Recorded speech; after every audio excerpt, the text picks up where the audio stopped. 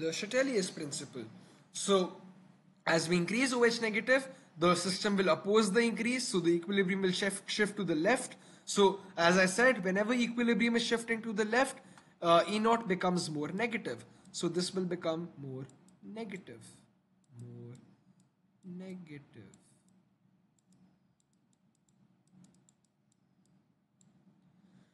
The right hand electrode. So the right hand electrode is the oxygen electrode. If we increase OH negative, again equilibrium will shift to the left, and as equilibrium shifts to the left, this will also become more negative.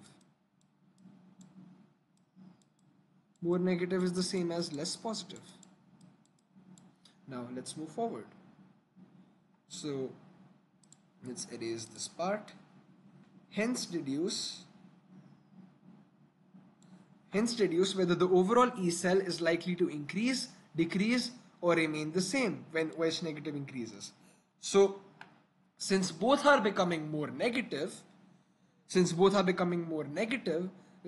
E naught is likely to remain the same, because obviously the same change is happening, so the E naught is likely to remain the same. It will be remain the same, because if you see, let's take an example, okay? So let's say this becomes minus 1.00, and let's say this becomes this becomes 0.23, because both are becoming less negative. So we'll have to invert this one, obviously, because 0.23, this was plus 0.23, so we know that plus 0.23 is greater than minus 1. So we will use the equation now that they have given to us. So this will become plus 1.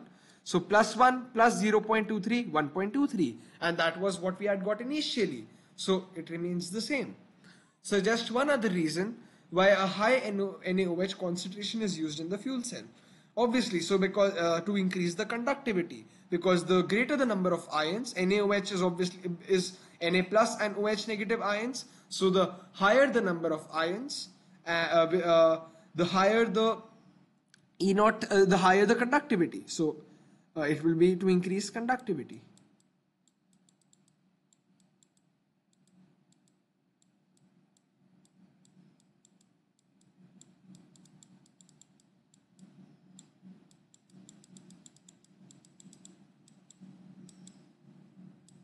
Conductivity. Okay, so we have done with this. Now let's move forward.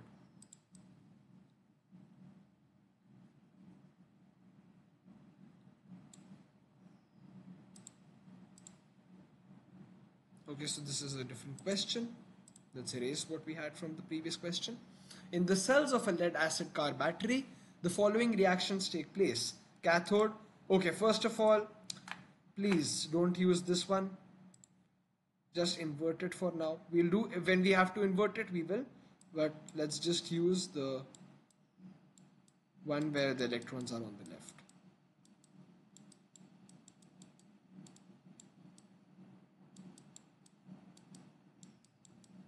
Yeah, now it's fine. And in this, and the anode, okay, use the data booklet to calculate the E naught cell for this reaction. Now for this reaction, the Pb2 plus, it is, let me check in the data booklet, it is minus 0.13 volts.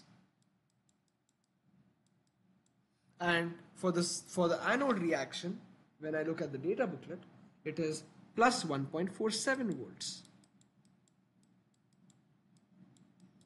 So since minus 0.13 is less than plus 1.47, we'll have to invert this equation.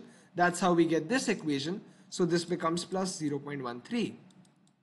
Then we add the two together. So plus 0.13 plus 1.47 will give 1.60 plus 1.60 volts. Construct an overall equation. So two electrons cancel out. So this becomes Pb solid plus PbO2 solid plus 4H plus aqueous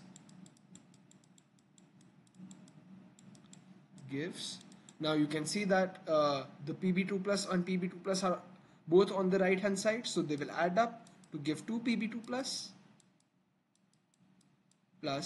2H2O. So sorry, this was aqueous plus 2 H2O, which is liquid. Now we have constructed an